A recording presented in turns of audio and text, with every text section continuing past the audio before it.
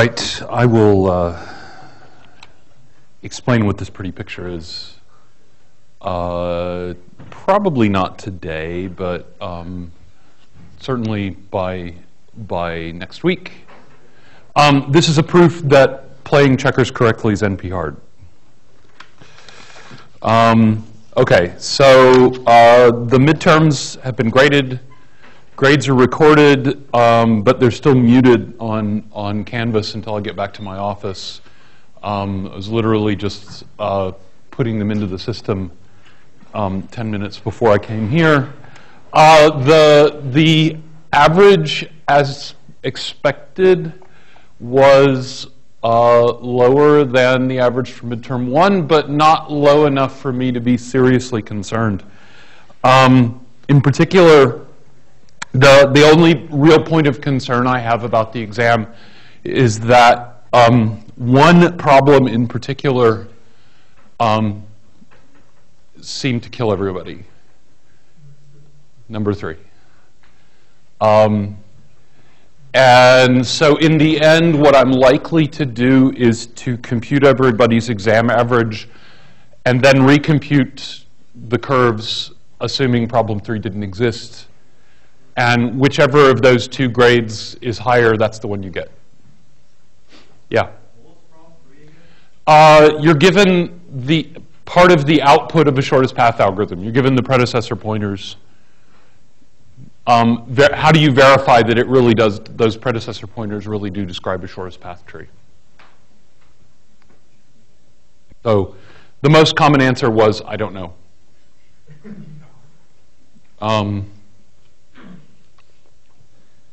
It was also fairly close to the average score. So something went wrong with that question. Everything else seems okay. Again, as expected, I think because the material is a little bit harder, the scores were lower, but not low enough that, with a few rare exceptions, not low enough that I think that there's a systematic problem either with you or with me, or with the course. It's just hard, except for that one question, which I've had to deal with before. As I said, the normal strategy when I uncover a question like this that seems to have been unfairly hard is I'll compute all the curves with all of the scores, and then I'll throw that score out and recompute all the curves. And so I'll compute 2 letter grades, and whichever of those 2 letter grades is higher for you, that's the one you will get. In practice, this usually affects about, I don't know, something on the order of 15% of the students get bumped from a C to a C+, or from a B- to a B. But still, I think it makes sense to do that in this case. Okay. There was 1 person here and 1 person here, outside the normal curve range. So these will be back in your hands tomorrow in lab. We haven't yet posted the more detailed statistics to the website. Those will also be up by tomorrow. And as I said, all the grades are actually in Canvas. I just have to click the button that unmutes them. Okay. Any questions about logistics, administrivia, stuff? Okay. So last time, I started talking about non-deterministic Turing machines, and in particular, the difference between polynomial time and non-deterministic polynomial time. So there are these 2 classes of languages, or if you prefer to think of them, yes-no questions, where I'm going to feed a string to a Turing machine, and it's going to either accept it or reject it, or equivalently, it's either going to return the value true or return the value false. P is the set of things where there is a Turing machine, and I mean a deterministic Turing machine M, such that for all input strings W, if W is in L, then M accepts W. If W is not in L, then M rejects W. And regardless of whether it's in L or not, M halts in either an accept or reject state in, at most, the length of W to, after at most a polynomial number of steps. Time on a Turing machine means the number of transitions. So there's some constant C, maybe it's 5, maybe it's 10, maybe it's 374. As long as you can find a constant like that, and a Turing machine that satisfies these three conditions for every string W, that proves that the language L is in P. So an example of a language that is in P is this string a palindrome? The set of all palindromes has this property, because you can imagine writing a piece of code that scans over the string in linear time and correctly determines whether the string is a palindrome or not. And then we know that we can take a program written on a regular computer and turn it into something done on a Turing machine, and that linear time might become n cubed time, but it's not going to blow up more than that. So maybe the C gets blown up, depending on precisely which kind of machine you're running on. But it's always the difference between a smaller polynomial and a bigger polynomial. For NP, there is a non-deterministic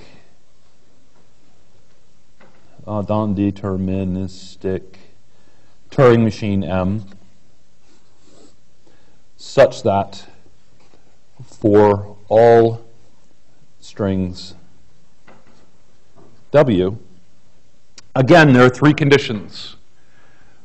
If W is in the language, then there is a sequence of transitions that M might execute that lead to an accept state. Right? That's what it means for a non-deterministic Turing machine to accept. Some sequence of transitions consistent with the transition function of the machine makes M accept W, meaning if I start with W on the string, there's some set of choices I can make that will land me in an accepting state. If W is not in L, then every sequence of transitions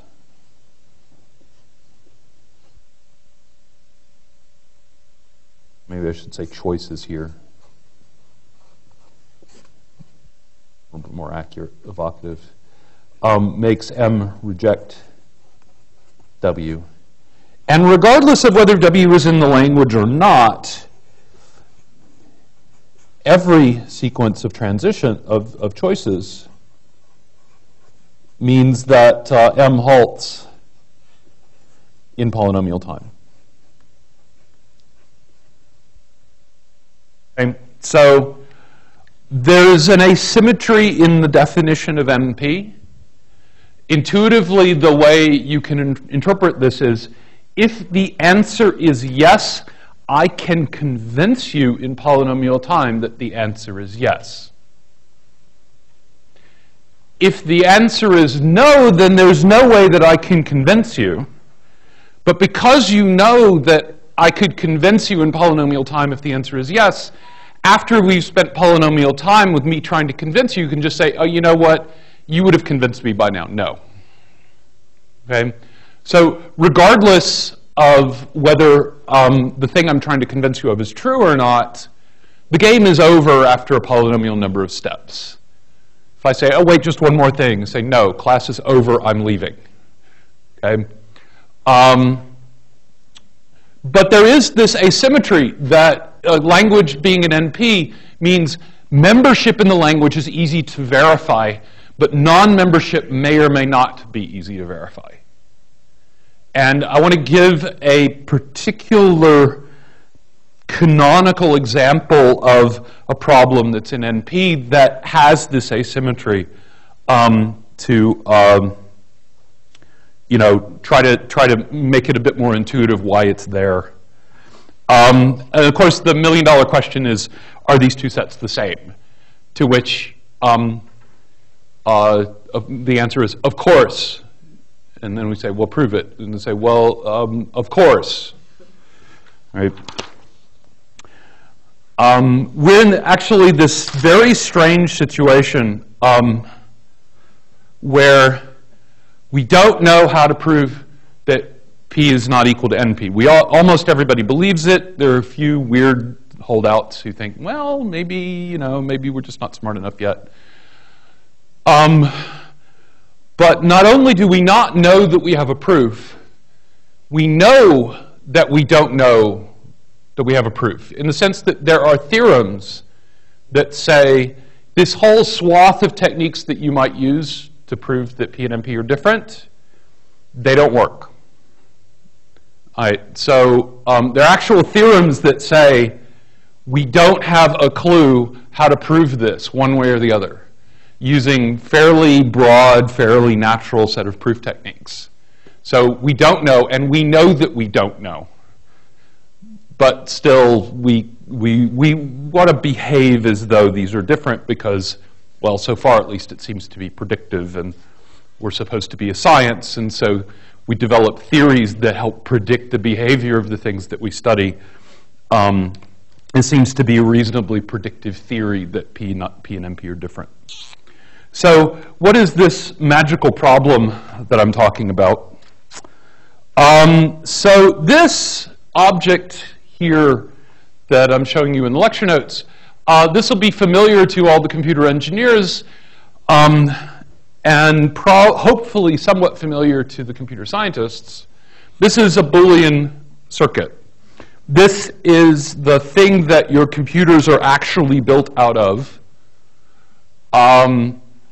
Each one of those lines is a wire that can carry voltages that are of two different magnitudes, one of which represents the bit 1, the other represents the bit 0.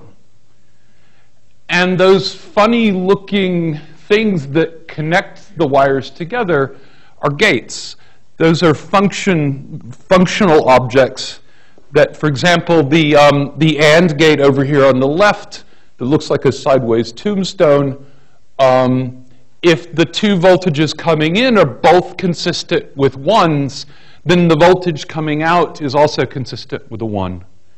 And under any other circumstance, the voltage coming out on the right is consistent with a 0. So that gate computes the function AND, x and y. The pointier looking one computes OR, and the triangle with the circle on it computes NOT, negates. And by combining these gates into more complicated structures, you can compute any function at all from a sequence of n input bits, which I'm showing here on the left, to a single output bit I'm showing on the right. Right? Any function from the set of all possible n-bit strings to 1 bit can be computed by a circuit built out of AND, OR, and NOT gates. And moreover, this circuit won't have any cycles in it. To do interesting things with these gates, like have persistent memory and so on, you take advantage of the finite speed of light, and you build loops, and you get into this oscillating behavior. But let's just imagine that I'm building something that the underlying circuit is actually a DAG. You can imagine all those wires as oriented edges pointing from either the input or the output of some gate, the input to the whole circuit or the output of some gate, and pointing to one of the inputs of a gate or the output from the circuit. there are no cycles in here. So there's a steady state that the system can reach, and that steady state will mean that the output of the circuit will be some Boolean function that you've designed for the input. Now, I want you to imagine that someone comes up to you with a black box that has a bunch of switches on the front. All right, so here's a box. And it's got a bunch of toggle switches on the front, some of which are up, some of which are down. And on the top of the box, there's a light bulb. And the guy says, well, look, I claim that inside this box there's a Boolean circuit. The input is the settings of these switches, up for true and down for false.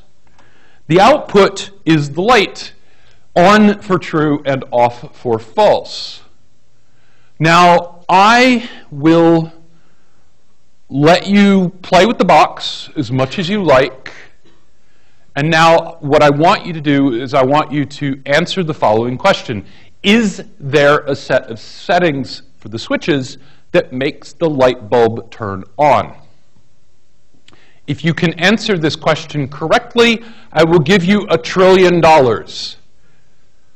If you answer this question incorrectly, I will take your soul to hell, at which point you realize he has horns, and maybe you should have noticed that he was wearing a red suit and carrying a pitchfork. You should not take this bet. Obviously, anyone approaches you with horns and a pitchfork and wearing a red suit, don't take the bet. But there's a reason why you shouldn't take this bet. And the reason is that provably the only way you can answer this question with absolute certainty is to try all possible settings for those n switches. All right, so if I've got n of these switches, then I have no choice but to take 2 to the n time. Right? First I set them all to 0, and then I pretend to be a little n-bit counter. Okay, and I flip 1, then this, then this, then put those down, this up. And even if I do one of these a second, if there are 20 switches on the front of the box, it'll take me about 10 days. If there are 30 switches on the front of the box, it'll take me about 2,000 days, or about, 6 years. If there are 50 switches on the front of the box, forget it. It's going to take longer than there has been writing to figure this out. Okay? And so you'll be long dead before you can reliably answer this question. And if at some point you give up early and you lie on your deathbed and said, you know what, screw it, I'm going to say yes or no. If you say yes, you've never seen the light bulb go on. If you say yes, then our friend who gave you the box opens the box and says, look, no wires, absolutely no way to turn on the light. And if you say, no, there's no way to turn on the light, then the devil will come and flip the switch to some configuration that you didn't try, and lo and behold, the light will come on. Then he'll open the box and say, see, look at the gates, it's actually doing the right thing. Of course, until he opens the box, you don't know which of these two situations you're in. So as long as the box is closed, the devil can, magically change what's inside the box in a way that you can't detect. Okay, so you laugh in his face, of course. The devil makes you a bet like this. You go, ha ha, very funny. I don't want to spend exponential time doing this because you might change the circuit inside the box. And so he says, great, good. It's much more fun if I'm competing against somebody who actually knows what they're doing. So I'll tell you what, I'll refine the bet. Instead of a black box that you can't see in, I will make the box out of glass. I'll give you a screwdriver. I'll let you open the box. In fact, you know what? Forget it. I'll give you the plans. You build the box yourself. And then you know everything. I can't touch the box anymore because you built it. You know, you can have other people verify it with you. You can spend, you know, as much time as you want, and still, you should not take the bet. You've got all the information. The devil can't cheat now. Nevertheless, even if you know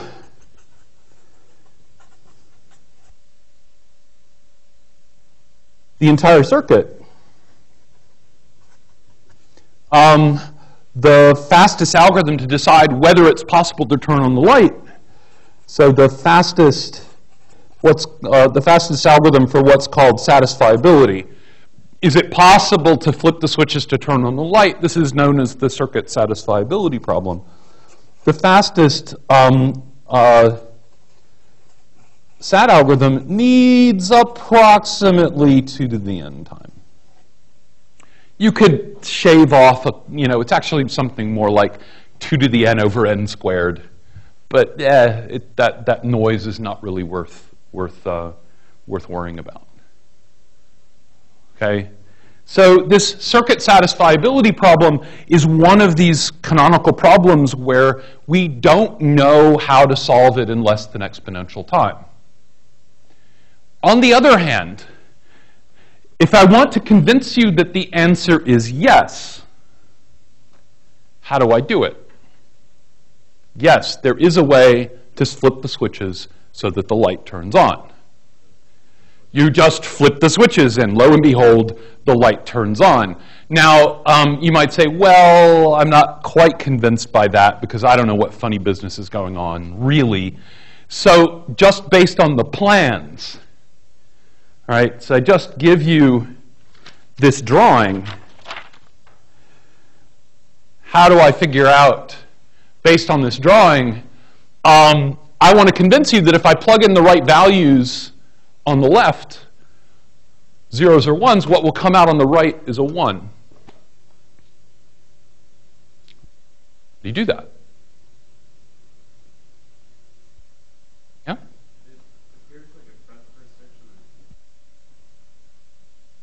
It's not a breadth first search, but you're close. It's a depth first search. In fact, the way you do it is you topologically sort the DAG. All right, and then the things on the far left are just going to be the inputs. You know their values. And then you walk from left to right, and whenever you encounter a new gate, you know the values of its inputs, and so you can then write down the value of its output. And so you just walk until you get to the right side, and then you know the value of the output. All right, or yet another way of saying it, if I'm not trying to be so efficient, if I see a gate where I know all the inputs, write down the output. Repeat. Eventually, in fact, after only a polynomial number of steps, even with this brute force way, and eventually I'll know what the output of the circuit is. And sure enough, it's a 1. Okay, you've convinced me. Okay. On the other hand, if the answer is no, there is no way to assign values to the input for this circuit to make the light bulb turn on. Yeah?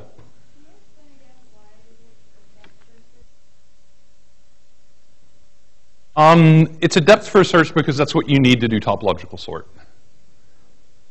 Yeah, I mean, you could do it with breadth first search, but there'd be a bunch more bookkeeping involved, and it's, yeah.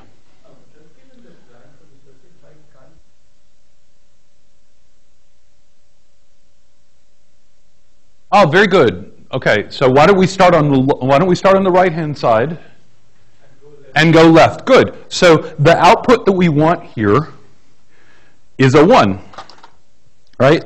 This is an AND gate, so that means the inputs all have to be 1s. Okay, now I'll get to this OR gate. What are the inputs? Aha, okay, then you've branched. You've branched once for every OR gate. How many branches is that going to be? Per OR gate, but they accumulate, so now you're back to exponential again, right? So there's no magic going backwards. I mean, you still end up having to do essentially a backtracking search over, well, is the input 2 1s? I don't know. Let's try it and find out. And you back up further. Yeah. because it might not be. There may be no way to get a 1 on this wire because the rest of the circuit isn't satisfiable. Or the fact that there's a 1 here might also force a 1 down here, and, well, that wouldn't work out. I mean, you notice that there are occasionally places where the wires branch. So they're not totally independent, right? So it may be by forcing a 1 up there, I force a 1 down there, which makes something else impossible. But if I let the thing up there be a 0, everything will relax and it'll be fine. All right. Okay, so if I want to convince you that the answer is no, can you think of a fast way to do that?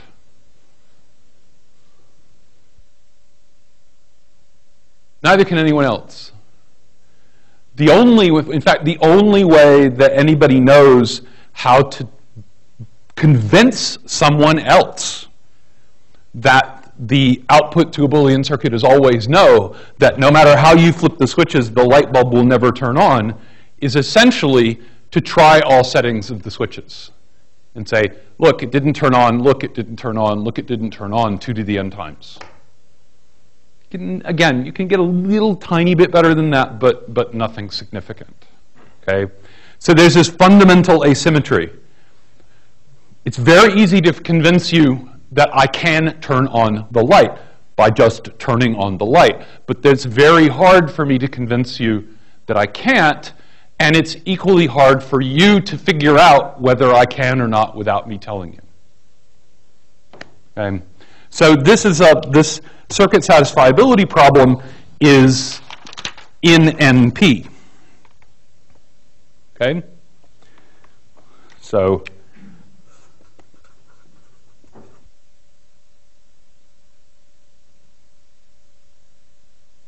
and I want you, in terms of thinking of this as a language, I want you to think of circuit sat as the set of all circuits which I've encoded somehow as strings of bits that can be satisfied, that do have inputs that make the output 1. Right. For example, if I want to know, is there a way to push the buttons so that the camera will focus? Okay. Now, what I want to show you next is something called the Cook-Levin Theorem, which says, now we don't know whether circuit sat has a polynomial time algorithm. It could just be that we're all stupid. So let's imagine somehow magically aliens came from outer space and landed in our backyards and said, oh, circuit sat, sure. We give that as an undergraduate homework exercise. You can solve it at the end of the 13th time, no problem. I say, okay, great.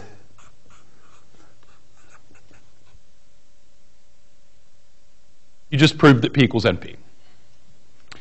Right? So if this one problem has a polynomial time algorithm, then every problem where I can just verify yes answers in polynomial time has a polynomial time algorithm.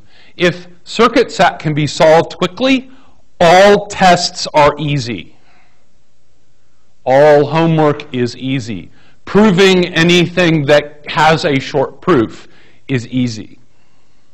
Right?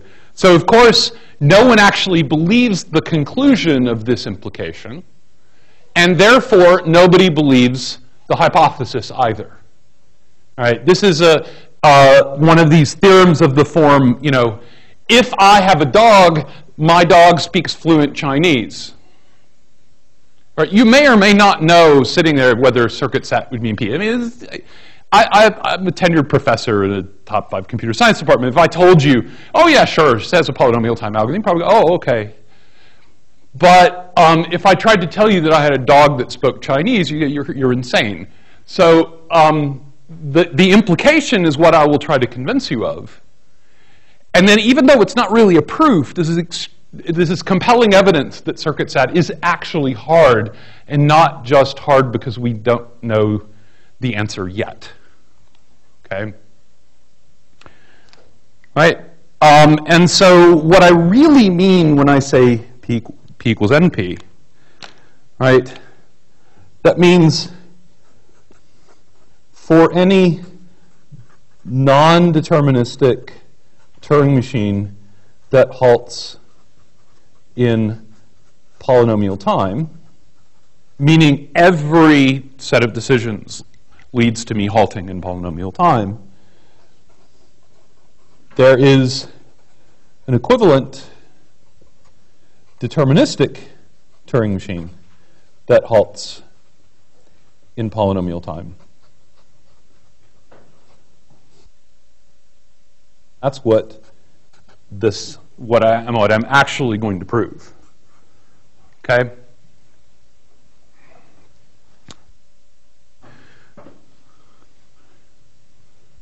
All right. So let me remind you a little bit more of what a non-deterministic Turing machine looks like. Okay? So if you remember, generally a Turing machine is something that has an infinite tape. But I can imagine because I can always have separate tapes, that in fact my Turing machine has two tapes. And when I want to decide, the Turing machine wants to evolve, it looks at the two symbols that it can see, one on the input, one on the work. And based on those two characters in its internal state, it decides to change its internal state, possibly write something onto the work tape, and then move either of the heads left and or, one head and one left, one head right, or both stay still, or, some set of options of what to do here and what to do there. Right? So this is a standard deterministic Turing machine. A non-deterministic Turing machine, what you should really be thinking of it as is there's an input tape and there's an advice tape in addition to the usual work tape. The user gets to see this. When I want to feed a non-deterministic Turing machine something, I write it onto the input tape.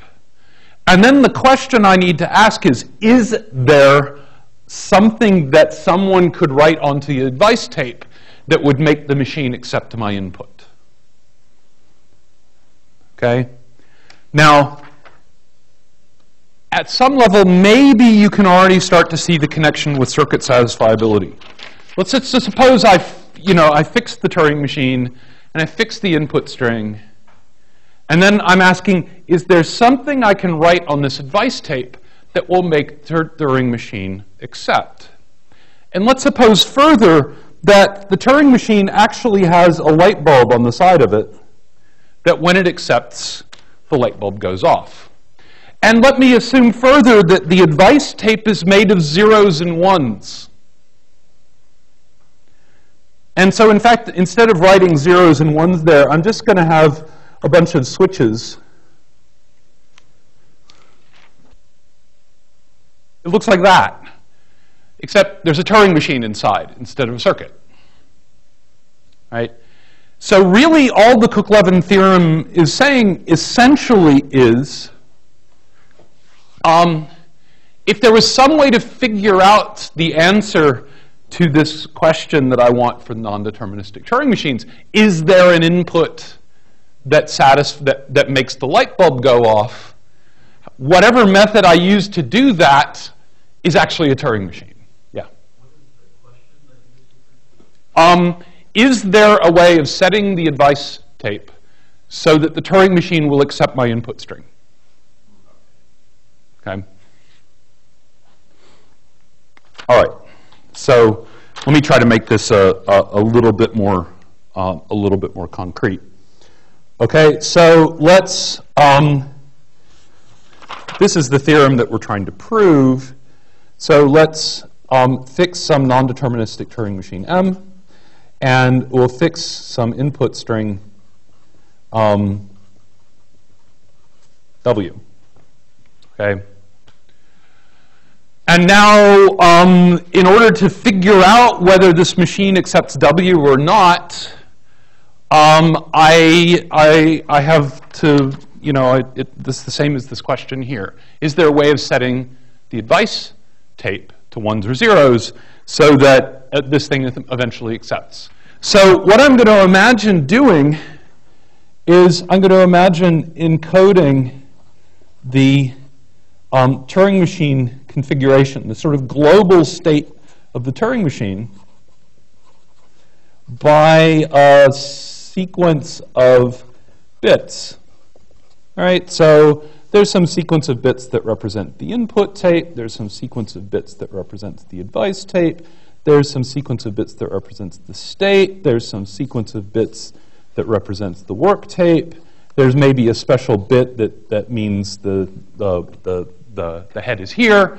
There's some sequence of bits that I can write out that will encode the global state of my Turing machine at any particular moment. At time t. Now, there's another sequence of bits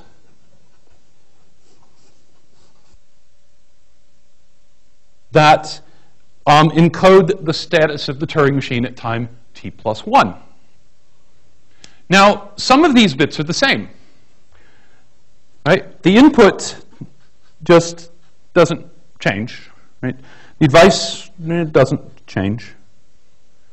Most of the work tape actually doesn't change. But then there's something that takes in, you know, the bits describing the state and you know, maybe a small neighborhood around wherever the head is. It goes into some, you know, mythical black box and then spits out the new values. Okay, this is what effect the transition function has on that sequence of bits. This is some function that takes in a small number of bits and spits out a small number of bits. Any function that takes in bits and spits out bits can be encoded by a Boolean circuit. Right? So I can basically here build a circuit that encodes the transition function. Right? And the input to the small circuit that encodes the transition function is just sort of the state and the local part of the Turing machine tape that's near the head. Okay? So given a sequence of bits that represents the configuration at time t, I can build a circuit that will output the configuration at time t plus 1. And then if I built it correctly, the same circuit, if I apply it again, will give me the configuration at time t plus 2. And again at time t plus 3. And again at time t plus 4. Okay? So in fact, what I can do is put in a bunch of wires that say, you know, this is my configuration at time t equals 0. And there will be some circuit that will give me the configuration at time t equals 1. And then some circuit, and then the wires here at time t equals 2. And eventually, at time, you know, n to the c, whatever it is, there'll be one bit here that represents whether to accept or not. Okay? So I built this big, fat circuit that simulates the evolution of the Turing machine for however many steps I want. Now, there's one problem with this, which is the actual tape is infinite in length. And so if I just follow this slavishly, it seems like I've built an infinite circuit. Why is that not actually going to happen? Why can I get away with sort of cutting off the circuit on the right somewhere, saying, the rest of it doesn't matter?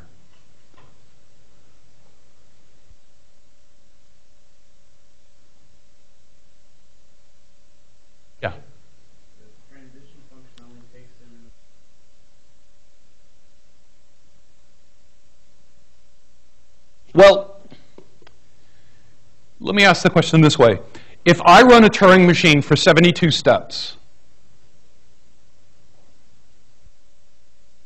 how many cells on the tape, at most, how many cells on the tape are not blank?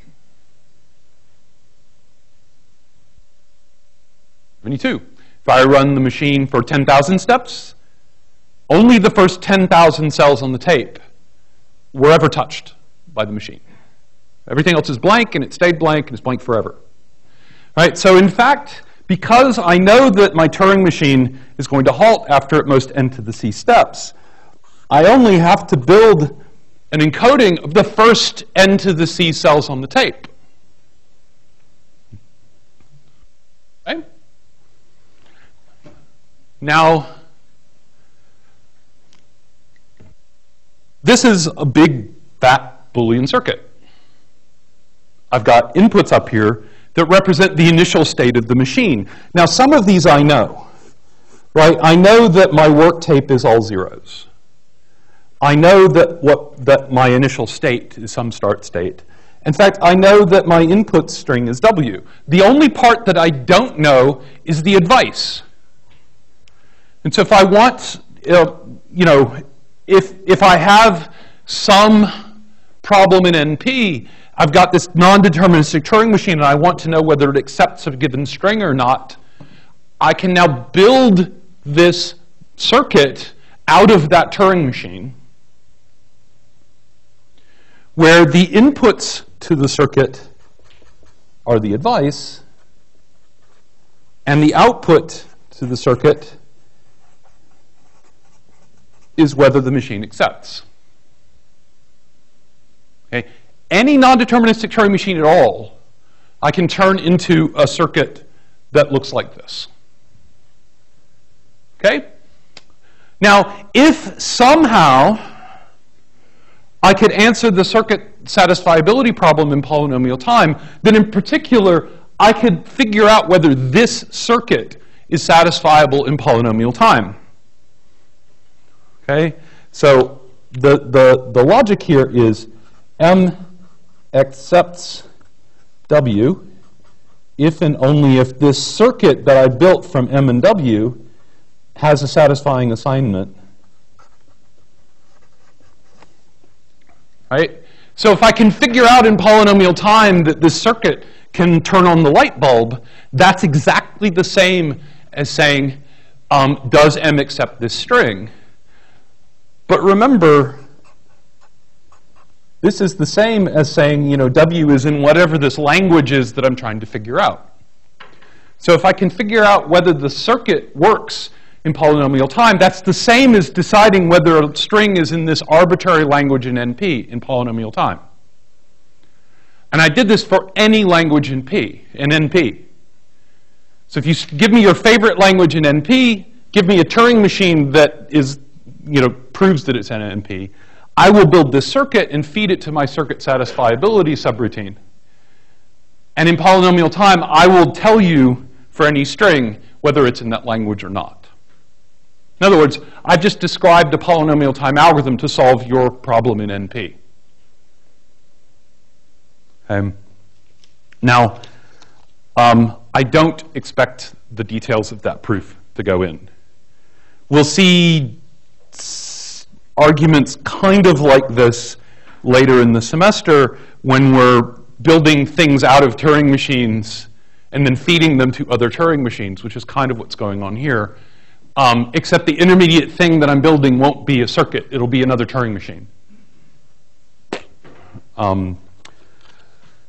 Okay. But if the punchline you want to remember is if circuit sat could be solved in polynomial time, then P and NP would be equal. In particular, that graph coloring problem that I showed you on Tuesday, that problem is in NP. If I want to convince you the answer is yes, all I have to do is say, color this node red, color that node yellow, color this node blue, and in polynomial time, you can check every edge to make sure that the two colors are different. That process by which you checked everything to make sure the two colors are different can be encoded by one of these gigantic circuits And now I can ask, is there a way of setting the switches? Now they're three-way switches instead of two-way, but that's not really a big difference. To make the light bulb go on, which means, yes, that's illegal coloring. Right? So if I could figure out whether that circuit works, that's the same as figuring out whether the graph is colorable. Okay.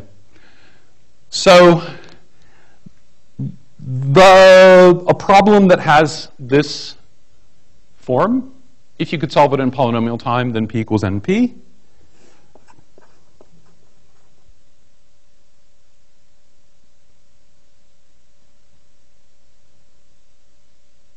Is called NP-hard.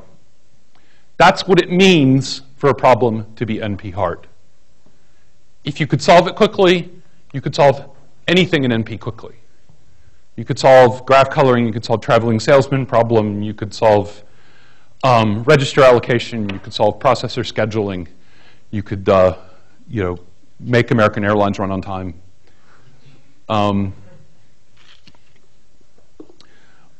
You could have FedEx here in 3 hours instead of overnight. You can tell Google how to allocate its server farms. You can tell Amazon where to put its products to minimize the motion that you need for its robots. You could solve all the other open mathematical questions that we hope have short proofs. Right? You'd instantly have a short proof of the Riemann hypothesis. Because you'd say, well, I know that a short proof exists, and here I have some code that would verify it. Done. Right? That's what it means. The problem is NP-hard if a polynomial time algorithm would apply this magical fairyland with rainbows and chocolates that nobody believes exists. Okay? But formally it means if it's NP, then P equals NP. Now, one thing that we don't want to do is if I want to prove that something else is NP-hard, for example, if I want to prove that graph coloring is NP-hard, I don't want to have to go through this complicated game of building a graph that you can color if and only if some non-deterministic Turing machine accepts something, blah, blah, blah. I don't want to have to think about Turing machines when I'm doing this NP-hard stuff. So the Cook-Levin theorem, I should maybe say a little bit about the history here. Cook was an assistant professor at Berkeley. He published his proof of the theorem, which was forever known as Cook's theorem, in around 1973. Right around the time he was not given tenure. He moved to Toronto. He won a Fields Medal. Berkeley went, right. Levin, meanwhile, was studying, he didn't actually phrase it in the same time. He actually proved an equivalent theorem on the dark side of the Iron Curtain around 1972, slightly before Cook, but in the way that publications flowed, it was difficult for these two sides to communicate. And it took actually several decades for people to realize what was going on. So Steve Cook went to Toronto. He's still alive. He's a cool guy. But then one of his colleagues at Berkeley came up with a list of 21 NP-complete problems. NP-complete is a technical thing. It means it's NP-hard and it's in NP. But the second half of that is kind of uninteresting, so we're really just mostly going to concentrate on proving things are hard. Because once you prove things are hard, that means essentially there's no fast algorithm. You have to do something else.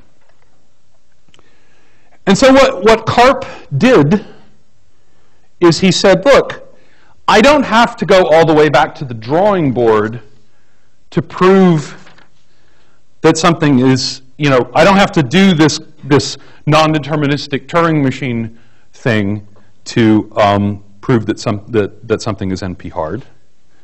Right? If I have some other problem, X,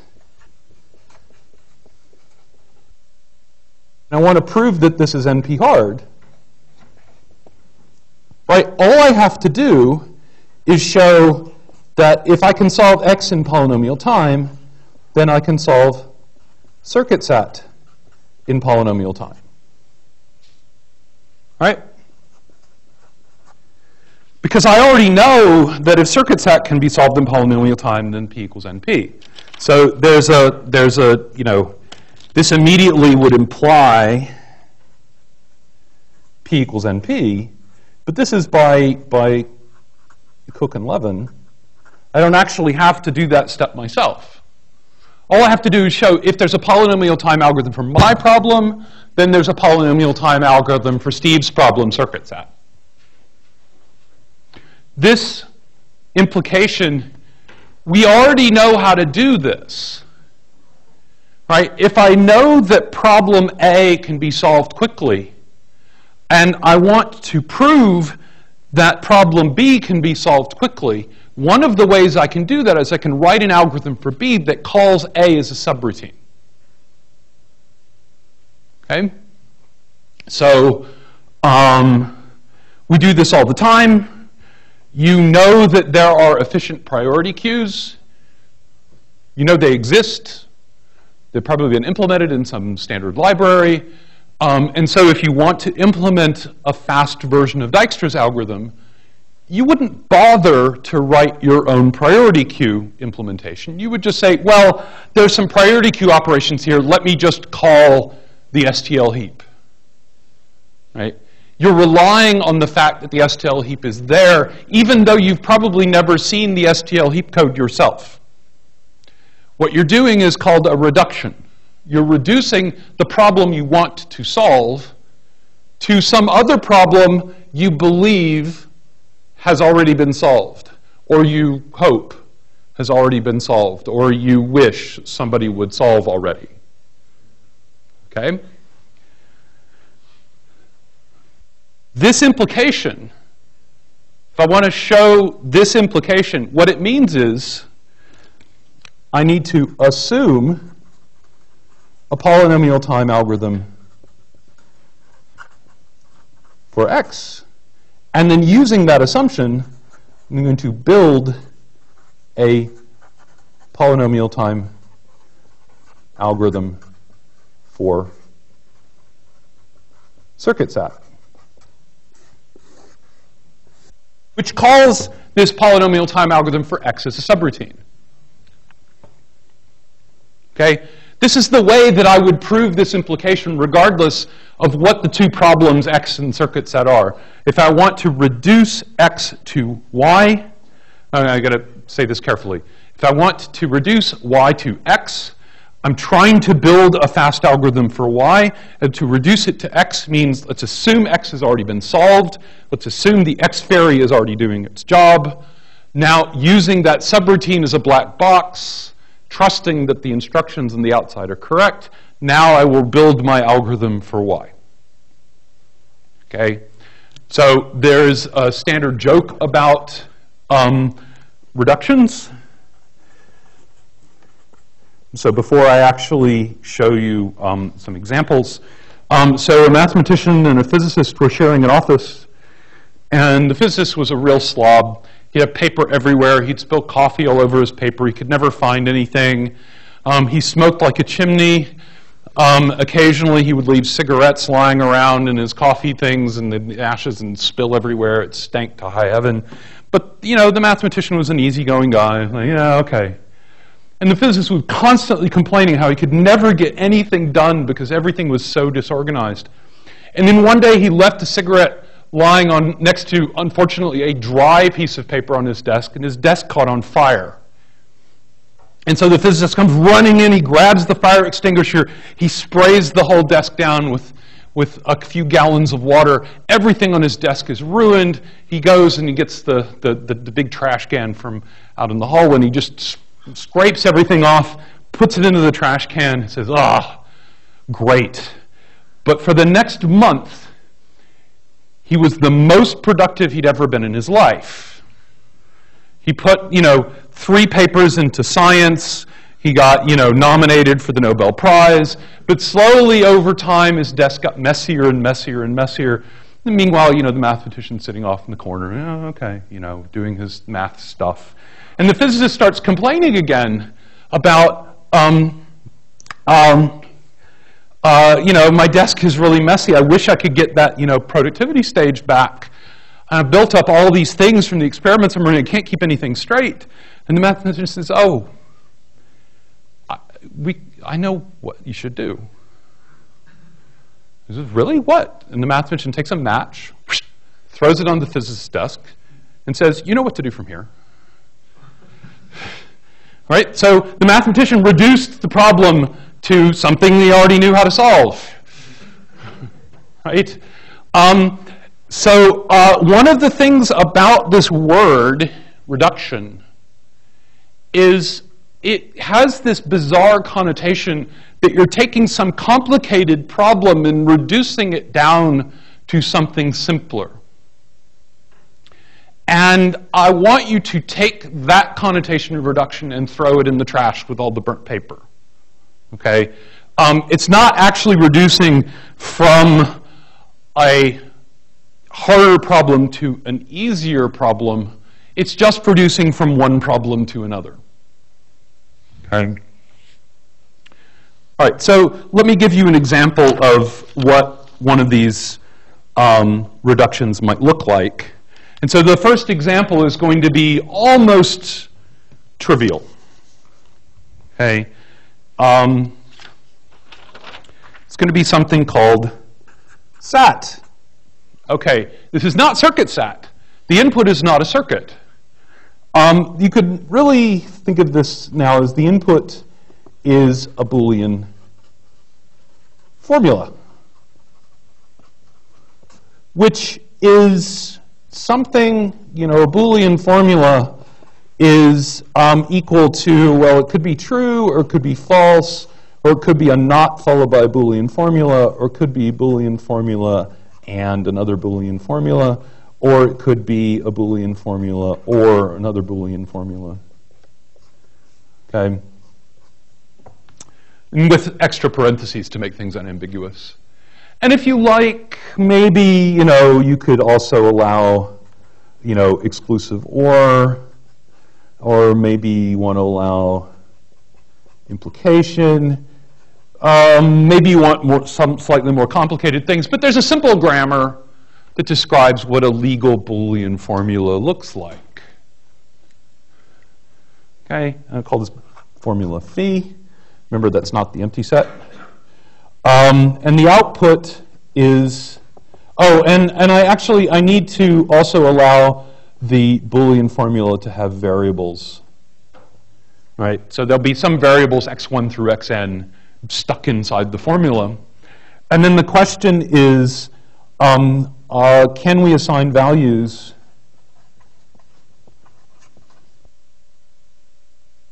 to the variables so that this formula is true? Okay? Now, maybe it's not too surprising that this problem is equivalent to circuit SAT. Okay? A formula is a way of describing a circuit with text, with symbols. A circuit is a way of describing a formula with wires. It's just notation. Okay? But let me actually sort of walk through how the reduction would work. Okay, so I want to assume a polynomial time algorithm for SAT. Somebody runs down the hall and says, I've got a polynomial time algorithm for formula SAT. I say, great, let's use it to build a polynomial time algorithm for circuit SAT. Now, a polynomial time algorithm for circuit SAT would be, well, here's the name of the algorithm, and it takes in an arbitrary circuit as input. And I have to return yes or no. Yes if k is satisfiable, and no if it's not. So in order to do that, I want to let phi be a formula describing the function computed by k. And then I'll return whatever your sat formula says for that formula. Okay, I take the circuit and I transform it into the input that your mythical polynomial time algorithm expects. And then I claim that if I do this transformation correctly, provided that sat is actually correct, that subroutine is actually correct, this algorithm will return the correct answer. Moreover, as long as I can do the first line in polynomial time, and by assumption, the second line happens in polynomial time, by assumption there is a polynomial time algorithm for sat, then this whole algorithm will run in polynomial time. Okay? So this is the basic outline, the basic skeleton of a polynomial time reduction. And notice here, this is very easy to get backwards. If I want to reduce sat to circuit sat, no, if I want to prove that sat is NP-hard, let me get this right. If I want to prove that sat is NP-hard, the implication is sat is equal NP goes to circuit sat is NP, right? The thing on the left is an assumption, right? I want to assume that there is an algorithm for sat and use it to build an algorithm for circuit sat. And ultimately what I'm doing really is a proof by contradiction. Let's assume there's a polynomial time algorithm for sat. Well, then I can build a polynomial time algorithm for circuit sat, but that's silly because I'm not a millionaire. I don't have ponies and rainbows and chocolate and free Wi-Fi that works even in Siebel. So that's ridiculous. You can't possibly have a polynomial time algorithm for sat. That's really what the argument is. Let's assume, for the sake of argument, that this subroutine actually exists and is fast, and use it to derive the existence of something we know doesn't exist. Now, it's because of the contradiction structure in there, it's very easy to get this backwards. It's very easy when you're trying to prove something hard to start out by saying, the problem I'm interested in is sat. So of course I should write an algorithm for sat. It's like, no, you're not trying to build an algorithm for sat. You're trying to prove that an algorithm for sat doesn't exist. And the way you do that is you assume it exists and you build something else that you've already proved doesn't exist. Okay? So reduce the problem we know is hard to X. This is reduce circuit sat to sat. Okay, so the details of how you would actually do this reduction are really pretty straightforward. I'll just show you the example, the same circuit that I showed you before. I don't even need to put it all on the screen because you'll get the idea right away. So the first bit of the first part of this formula here, what I've done is I've just given every wire in the circuit a name. This is a new variable. And what that parenthesized expression is doing is saying this is an AND gate. The output, Y1, is equal to the AND of the two inputs, X1 and X4. And there's a similar one of these for every single wire. And then at the very end, I've also named the output wire Z. And at the very end, I say, OK, Z has to be true. And so the way what my formula looks like is an AND of a bunch of simpler formulas. And so in order for the whole formula to be true, every one of the component clauses has to be true. It has to be true that Y1 is the AND of X1 and X4. It has to be true that Y2 is the negation of X4. It has to be true that Z is true. And now the question that I would pass to SAT is there a way of assigning values to all, in this case, I believe it's 12 variables that make this entire expression true. Now, some of these variables are just there to enforce consistency. There are more variables than there were for the circuit, but that's okay. Okay? Given an arbitrary circuit, essentially I could just read off the formula by naming the wires, the edges in the graph, and for every gate, that is for every node, writing down outgoing equals appropriate function of incoming. All right? So this transformation clearly happens in polynomial time. And the fact that the circuit is satisfied, what I need to show then, which I do in the notes, I want to get to my second example before the time runs out. If the circuit is satisfiable, then so is the formula. I pick a satisfying assignment, propagate it through, that gives me values on the wires. Those values satisfy the formula. And on the other hand, if the formula is satisfiable, then so is the circuit. Pick a satisfying assignment of values in the variables, transfer that back up to the circuit, and then verify that, yes, in fact, everything is consistent with satisfying the circuit. Right. So, I'll say this again. So this is step one. I need to describe this algorithm. Step two is I need to prove that the algorithm works. Right? And step two actually has two parts. Right? Show that yes answers are correct.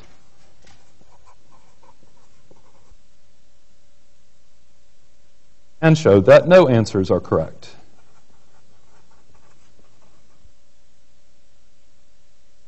And the way to actually say this is yes answers are correct. Well, if sat of phi says true, then in fact K is, the circuit is satisfiable. And then the no answers are correct. You could write this as if the formula is not satisfiable, then neither is the circuit. But it's actually more convenient to write it this way.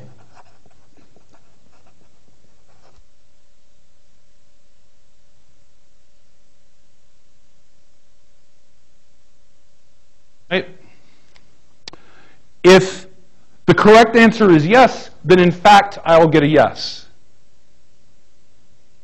That's the same as saying, if I got a no, that answer was correct. Okay?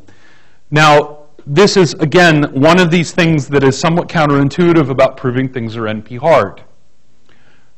The transformation from circuits to formulas only goes from circuits to formulas. It is a one-way transformation. Nevertheless, if I want to prove that this transformation is correct, I have two things to prove. I need to prove that the circuit that I fed in is satisfiable if and only if the formula that I transformed it into is satisfiable. The mnemonic here is it's an if and only if statement, and so I need two proofs, one for each f. I need to prove if, and I need to prove only if. Okay? So even though I'm doing the algorithmic transformation only in one direction, when I come to actually do the proof, I have two things to prove. And it feels like I'm proving it one way and then I'm proving it the other way, because that's actually what I'm doing. Right? So I think probably the thing that I should do at this point is stop and ask if there are any general questions about this whole strategy and defer any specific examples of this till Tuesday, just because we don't have enough time to actually go through a non-trivial example. Yeah?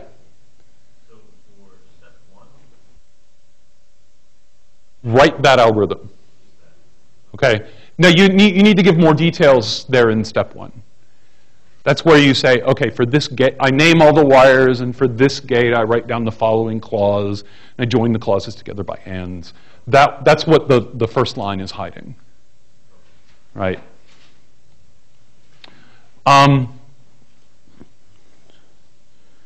So one way that this is often done is I want to build an algorithm for circuit sat.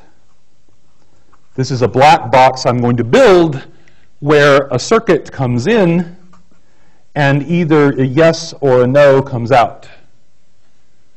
And the way that I'm going to do that is I'm going to plug in here a mythical algorithm for formula satisfiability and some sort of transformation that takes the circuit and produces a formula.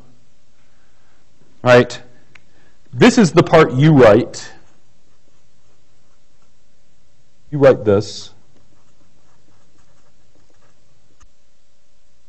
This is assumed.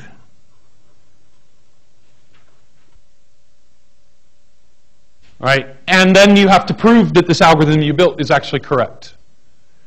And that proof of correctness boils down to proving these two statements A and B.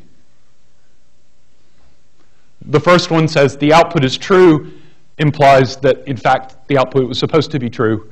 And the second one says if the output is supposed to be true, then, in fact, it was.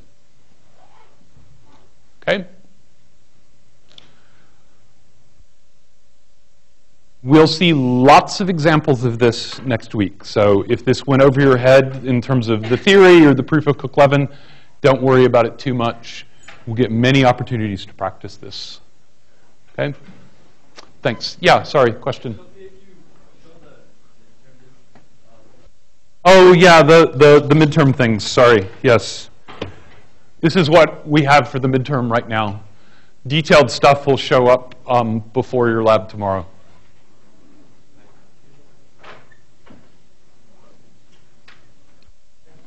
Thanks.